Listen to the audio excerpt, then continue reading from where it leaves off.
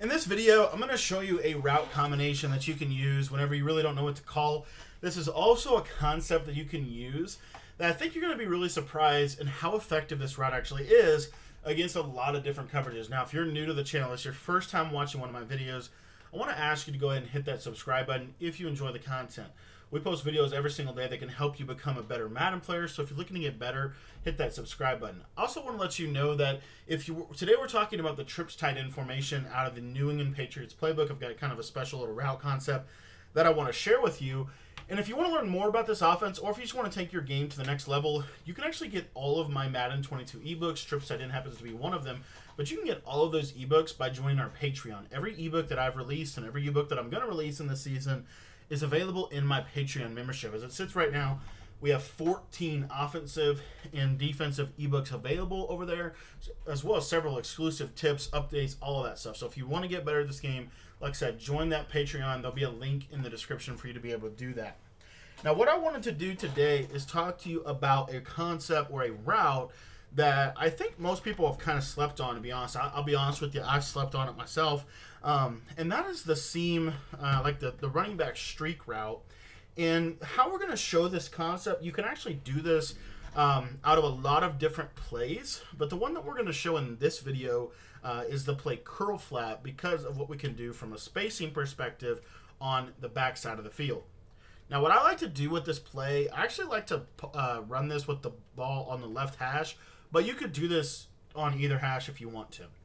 What we're going to do here is a real simple hot route. We're going to curl the inside slot, and then we're going to go ahead and streak the running back. So you see, this is exactly what the play looks like. At the snap of the ball, what you're going to notice here is that as soon as that running back cuts up field, if they don't user that, you're going to pretty much be able to throw that no matter what. Now, the cool part is you would think, well, if they just man it up, that's probably good enough. And I'll tell you that sometimes that does work, but a lot of times what you can do is go ahead and lowball that, just like that right there, and you'll be able to hit this running back streak consistently against man-to-man coverage.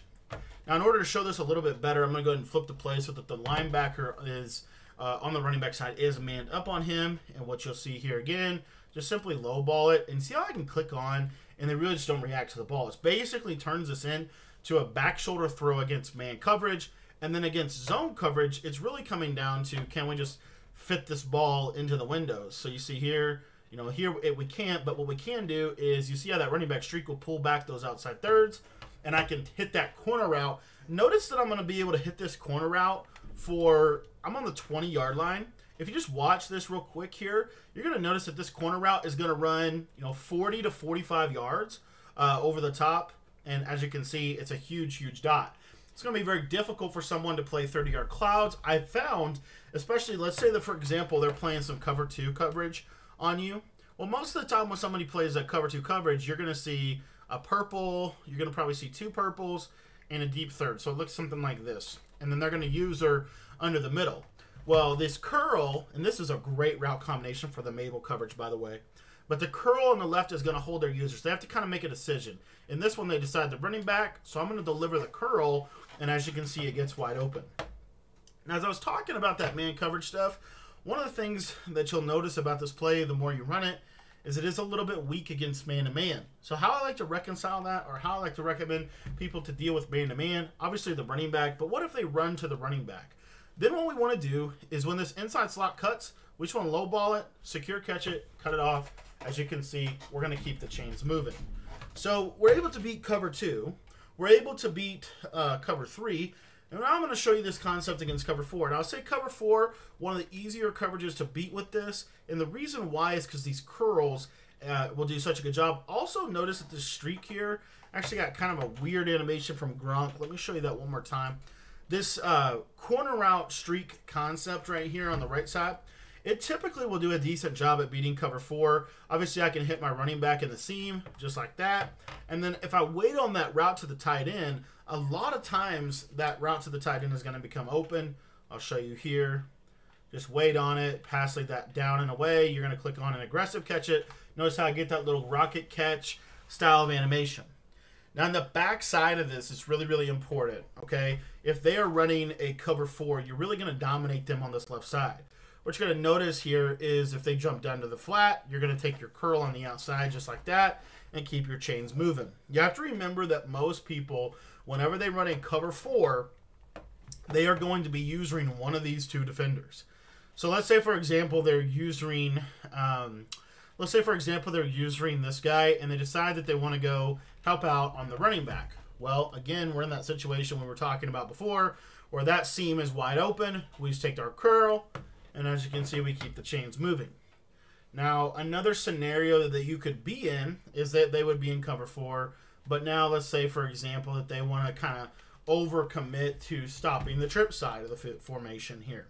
Well, that's where your running back route is going to become very handy. You're just going to pass that up the seam, and as you can see, you're just kind of playing this game with their user in the middle of the field and forcing them to have to worry and respect that.